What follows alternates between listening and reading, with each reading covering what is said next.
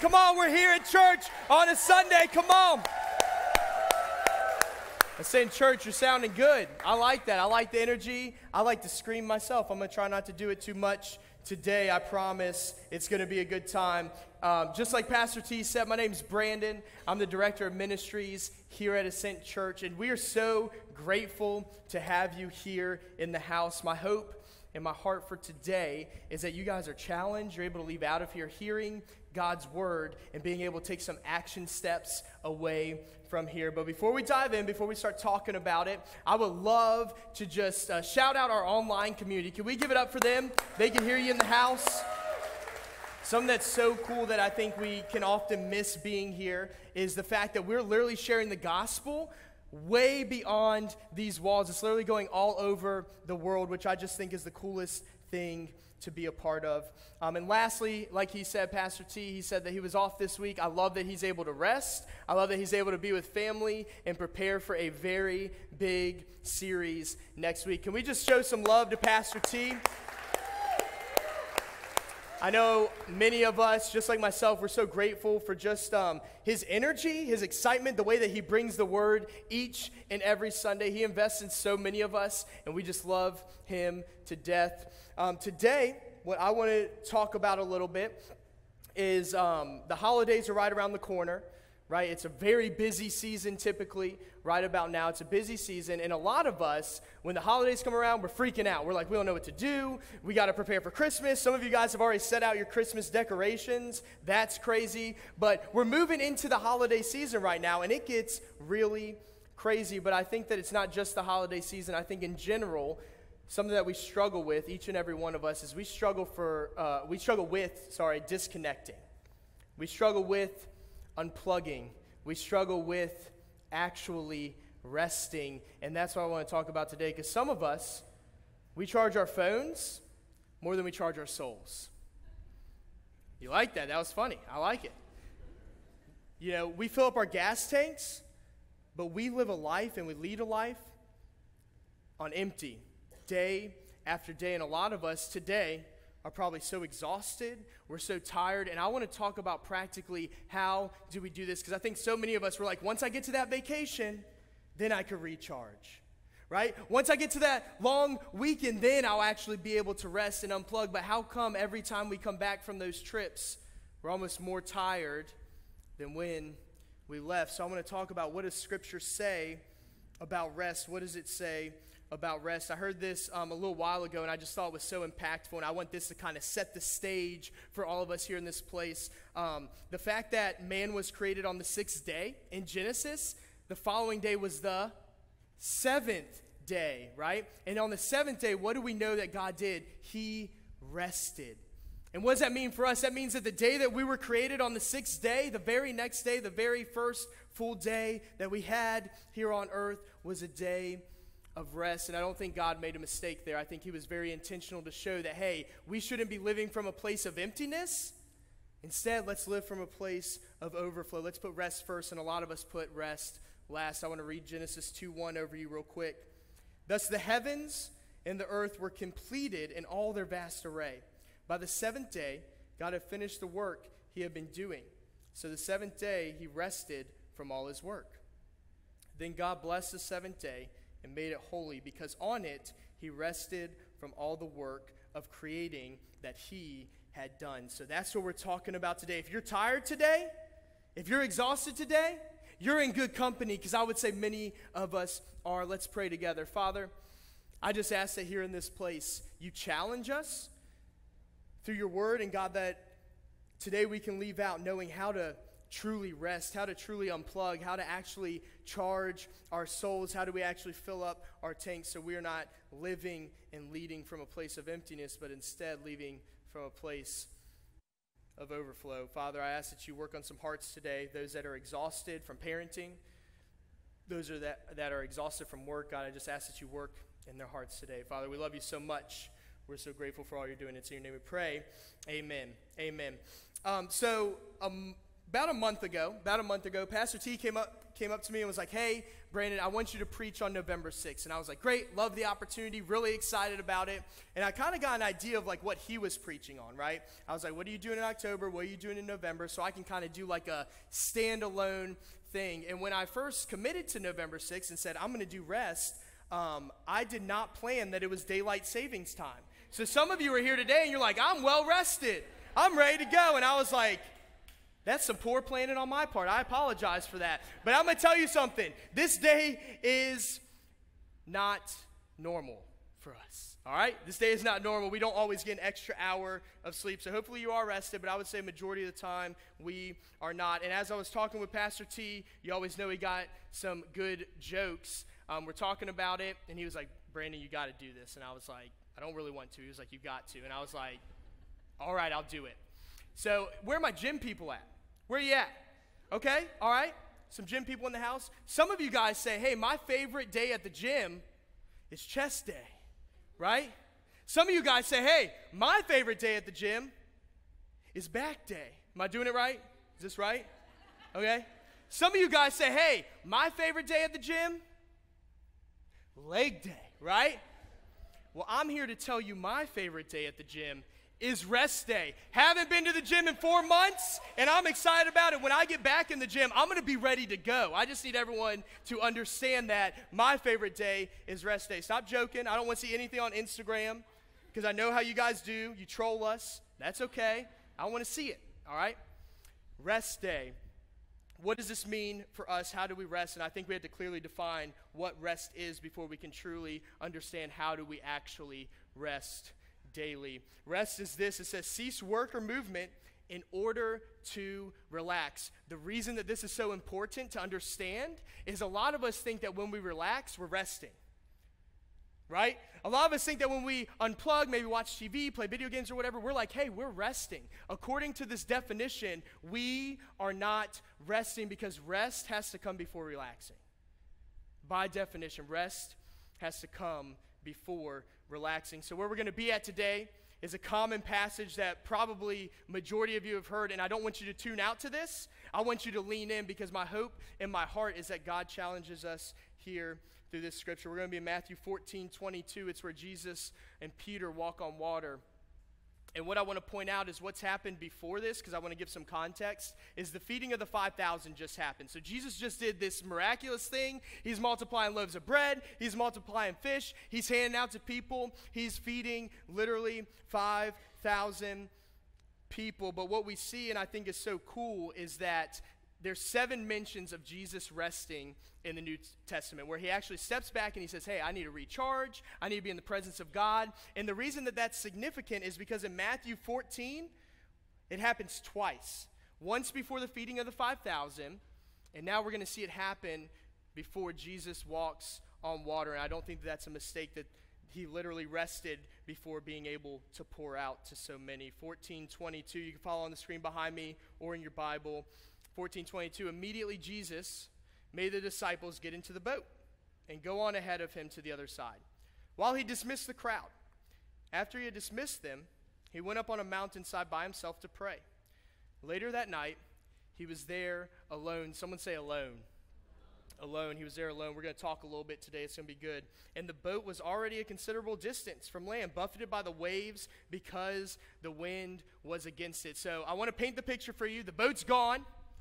Jesus is on a hill. His disciples are not with him. He is utterly alone on a mountainside. And I was like, hey, Jesus is great at resting, but who else is great at resting? Because I was kind of thinking through, like, who do I know that's really great at unplugging and resting? And I came to the conclusion that it's dads. Dads could have utter chaos happening in the house. And they're like, my team's winning. You see that? Right? Dads could literally be in the middle of the night. This is me, by the way. I'm not just trolling all dads. This is me too. Okay? Middle of the night, baby's crying, everyone's freaking out, and we're like, passed out cold. All right? Dads are exceptional at resting, and I always commit to this. If you've ever heard me preach or speak, people give me a hard time. They're like, Brandon, you always troll your dad. And I was like, I've got to double down today. I've got to double down today. Who is the best dad at resting? My dad. My dad is an exceptional rester, and what do I mean by that? I want you to understand this. When we were little kids, my dad, this was the era, some of you may not remember this, where people would actually come to your door, ring the doorbell, and be like, hey, I'd like to hang out, okay? This was that era, so that way you understand what's going on here. My dad would handwrite a sign, do not ring doorbell, baby sleeping. And he put it right over the doorbell. Clutch move.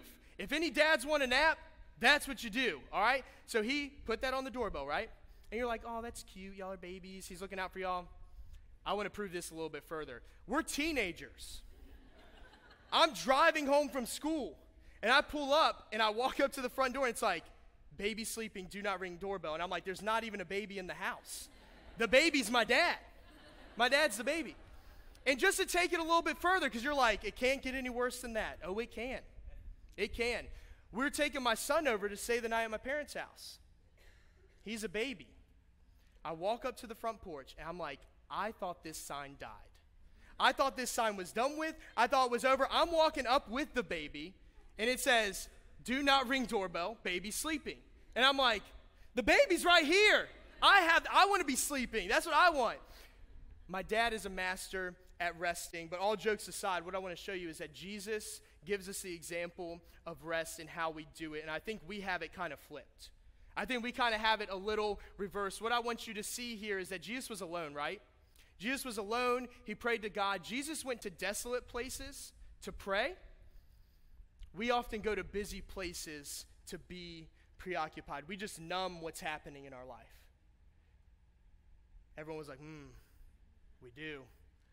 We scroll on our phones constantly. We're more connected and plugged in than ever before, and we don't think it's a problem. We don't think it's a problem. We're like, hey, it's a good thing that we're connected, and it is.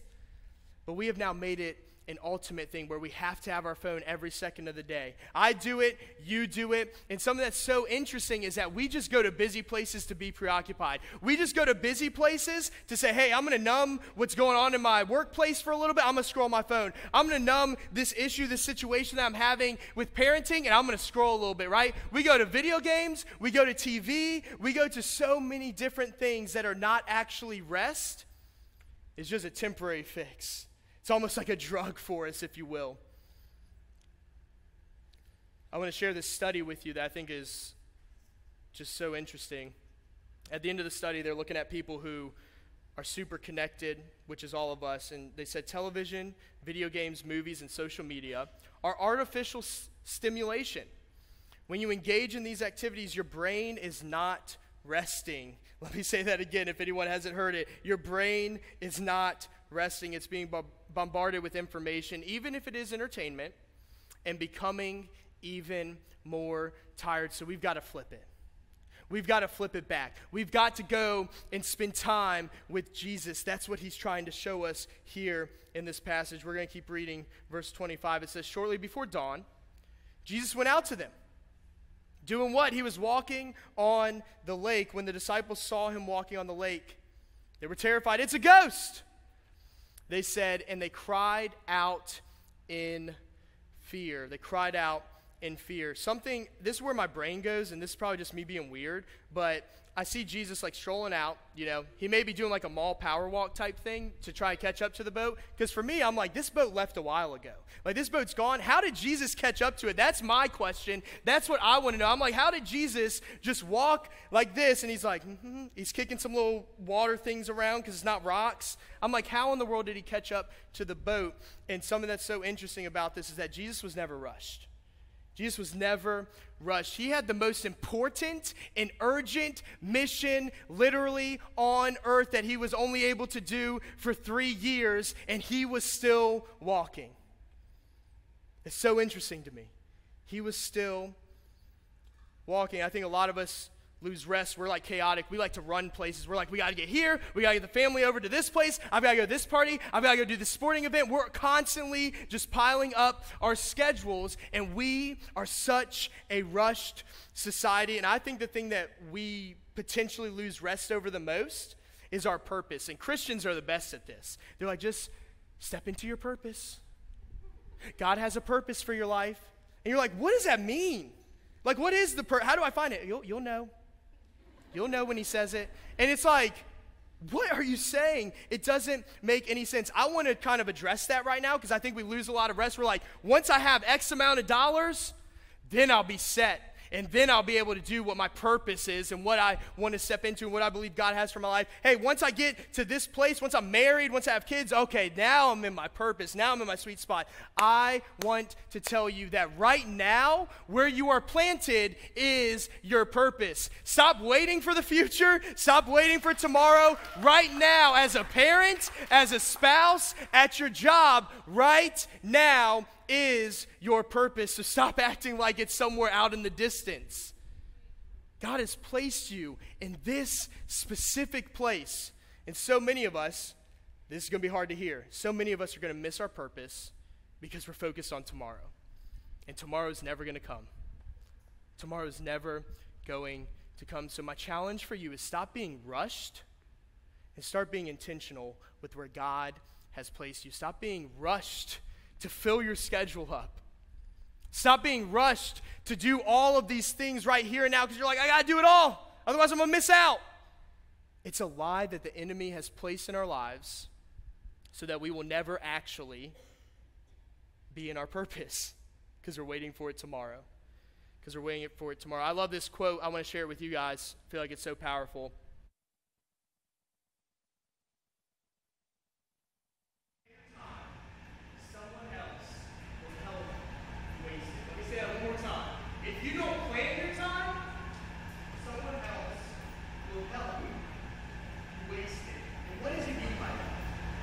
What does he mean by the fact that if you don't plan your time, someone else will help you waste it? What he's saying there is that, hey, if you don't have a schedule, if you don't plan quiet time, if you don't plan time to spend with your kids, if you don't schedule a date night with your spouse, if you don't schedule time to serve in the church and make a difference in this community and make a difference in this world, if you don't make that time intentional, what's going to happen?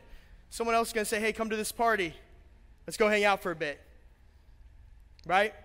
They're going to pull us all around, and you will look back at the end of your life. You'll say, I wasted it. I had so many opportunities with my spouse. I wasted it. So many opportunities with my kids. I wasted it. Let us not be a people who are rushed. Let us not be a people who let other people waste our time. Let's be intentional with our purpose and the time that God has given us now and where he's placed us today. That's the challenge. Verse 27. We're going to keep going. We're going to talk a little bit more. But Jesus immediately said, someone say said. Said. Thank you. He said to them, take courage, it is I. Don't be afraid. Lord, if it's you, Peter replied, tell me to come to you on the water. Easy response for Jesus. Come, he said. Then Peter got down out of the boat and he walked on the water and came toward Jesus. But when he saw the wind, he was afraid and beginning to sink. He cried out, Lord, save me. Lord, I'm drowning. I'm sinking. God, save me. And I think this is where a lot of us are right now. We're like, our schedules are so busy. I'm sinking with every responsibility that I have. I kind of want to address something here before we can actually focus on how do we actually rest. And it's the question of why are we so overwhelmed? And I would say with not every situation, but I would say the vast majority of these situations that are in our lives where we feel overwhelmed, a lot of it's self-inflicted. A lot of it is because we can't say no. We say yes to everything. A lot of why we are so overwhelmed is because we do it to ourselves. We don't have a plan. We don't have a schedule. We don't plan with our finances. And we look around and we are like, what is going on? It's almost like life is happening to us rather than us happening to our life. And what we see here is Peter, as he's stepping out, he's looking to the side. He's focused on Jesus for a moment, and he's taking some steps. He's good. But when he starts looking away, he starts looking at his circumstances, what happens? He starts to sink. And someone needs to hear this today, because someone today is like, Brandon, I've walked in with a lot of stuff.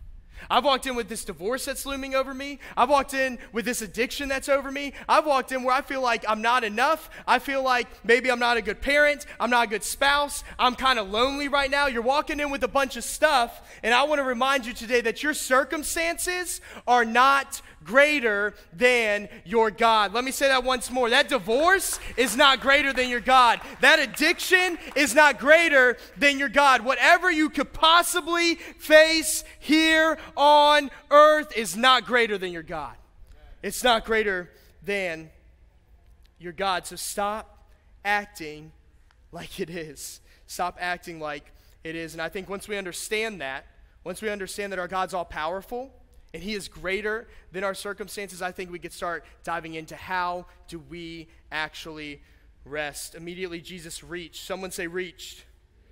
He reached out his hand, called him. He said, "You have little faith," he said. And I don't think that this is a jab, because I think we look at this and we're like, oh, Jesus is kind of bucking up on him a little bit, right? It's kind of like a little laugh. It's like, you're walking fine. Like, what are you doing? That's kind of what's happening right here in this passage. It's not a jab. He's like, why'd you doubt? And when they climbed into the boat and the wind died down, then those who were in the boat worshiped him, saying, "Truly, you are the Son of God." I love that picture. He gets them back in the boat. Everyone starts falling at Jesus' feet. They say, "Truly, you are the Son of God." And what I want to show you today is that Jesus was able to invest, because this was an investment moment for his disciples. He was able to teach his disciples. He was able to perform miracles for people, not from a place of emptiness, like a lot of us live our life, but ultimately from a place of what? Of overflow. He was able to do it from a place of overflow. Our staff, we went on a little retreat recently. Sometimes it gets a little crazy. We drove an RV out into the mountains. That was a situation. And on the way home, I was tasked to drive it back. I've never driven an RV. I don't know what I'm doing. I'm driving back, and I'm talking to one of our newest staff members, Allie. We celebrated her a few weeks ago, and we're having this conversation. I'm talking through this message. I'm like, hey, I'm really excited about this. I feel like this is hopefully going to resonate and speak to some people today.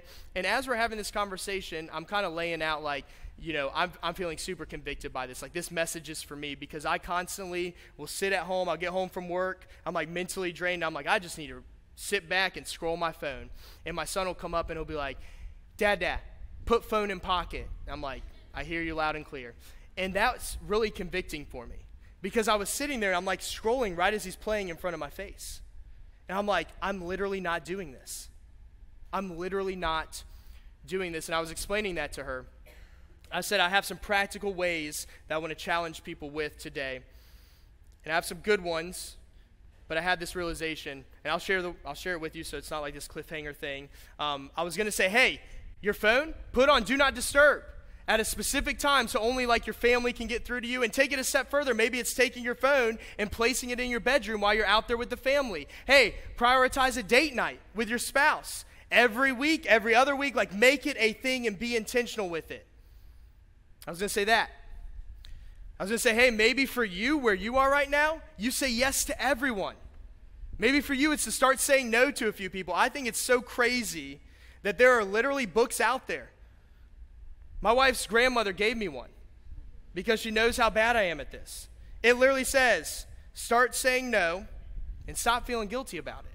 And I'm like, how are people making millions of dollars? Because we are so bad at actually making a schedule, at actually being intentional with where God has placed us today. And those are going to be like my practical things. So when Allie and I were talking, I was like, this is it. This is what I'm going to share with people. And God kind of took me this week, and he said, Brandon, I feel like you've missed a pretty big part. Brandon, I feel like you kind of missed the mark in preparing for this. You see, my daughter, earlier this week, while we were on our trip, or let me go back a little bit. So my daughter, on Tuesday, I took her to CHKD urgent care. I took her there because she was having like the symptoms of RSV, which a lot of parents know that for a younger child, that's a lot, right? That's a lot. And so she's showing these symptoms. She's having trouble breathing. So I take her to CHKD urgent care, like I said, on Tuesday. And we get there, and they're like, yep, she looks like she's having difficulty breathing, but the good news is her stats are still good. And I was like, all right, thank you for putting this in my language.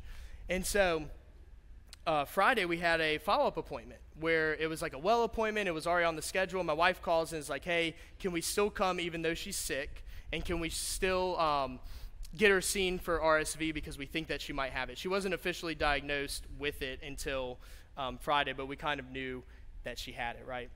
And so Friday comes around. My wife takes her. I'm on this retreat. I'm having a good time, and all I could think about is my daughter, little baby Reagan, who's 4 months old, and she's struggling to breathe. She takes them, and at that appointment, she's like, hey, she's still good. She's still good. That's the good news. But we can tell that she's having trouble. We can tell that she's having trouble breathing. So they gave us this breathing treatment, and it you had to put a mask on them. You have like a little pump, and it puts steam out of it with this mixture of medicine that goes in. If you ever give in a kid medicine, it's really difficult, by the way. It's really hard. They squirm everywhere. And so for her, I was like, I have to be the first one to give this on Saturday while my wife's at work? I was like, Dad's rest. We don't do this. Just kidding. That was a joke. So what we did is Saturday, I laid her on the changing table. I was like, this is how we're going to do it. Dad's way. Lay her on the changing table. I put the little mask over her. Start pumping it, and she is freaking out. She's squirming. She's moving. And I'm like this with the little mask. I'm like, oh, gosh. I have to say some jokes because it's really sad. And so I take her, and I'm like, well, maybe the swing will, soothe her, and then I can sit in front of it and, hold it on her face. And so I tried that. She's freaking out. She's all over the place, right? What I ended up doing after that, I said, okay, I don't know how I'm going to, do this whole maneuver thing, but I'm going to pick her up, I'm going to put her in my arm, and I'm going to put the mask on her. And it was in that moment, she stopped freaking out, she started chilling a little bit, she started resting. She wasn't moving her face all around, she just started breathing. She started breathing. And in that moment, I said, God, I hear you. How did I miss that? How did I miss that from this story? You see, I told you to say, said. I told you to say, reached. Because what did Jesus do? He said, come to me, Peter. Come on, I'm going to speak to you. And then the second that he fell, he picked him up. He said, hey, I'm going to reach for you. I'm going to reach down for you. And in that moment, it clicked. I said, what did I start doing? I reached. I picked her up. I brought her in. I started singing over her. I'm not going to do that for you guys. I'm terrible. But I started singing over her. And it was in that moment that she was calm. She didn't understand why the mask was on her. She didn't understand the circumstances.